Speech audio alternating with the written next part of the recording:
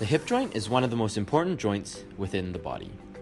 It plays a major role in bearing the weight of your entire body and provides a wide range of motion, including abduction, adduction, flexion, extension, and circumduction.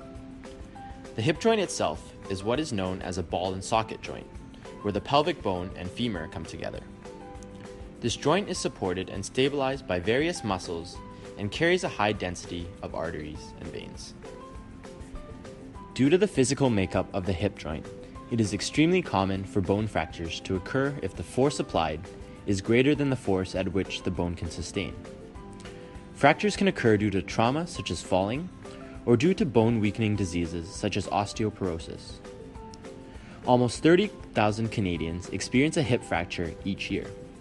Of that 30,000, 70 to 90% is known to be caused by osteoporosis. Since the hip contains a high blood supply, early diagnosis and treatment are essential to prevent the death of bone tissue and to maintain overall health.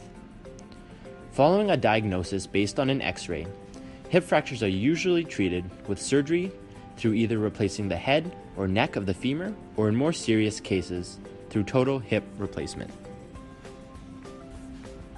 The risk of hip fracture increases dramatically with age and is more prevalent in women over 65.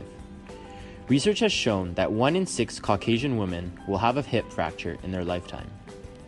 Several risk factors such as cigarette smoking, caffeine intake, sedatives, and inactivity can lead to a reduction in bone mass and increase your likelihood of developing a hip fracture. According to a study by Cummings et al., a history of hyperthyroidism, benzodiazepines or anticonvulsant drugs may also contribute to hip fractures. There are several ways to reduce your risk of hip fractures, especially if you are part of an at-risk group. Calcium plays a major role within the body, including strengthening your bones. By reducing calcium intake in your diet, your body begins to take it from your bones, making them weaker.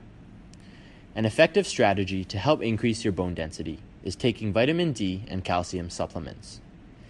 When vitamin D is ingested, the body converts it into a hormone called calcitriol, which is responsible for absorbing calcium from your diet. In conclusion, hip fractures are a complex topic, and we have only scratched the surface of what there is to learn. Thank you for listening, and we hope that this video was informative.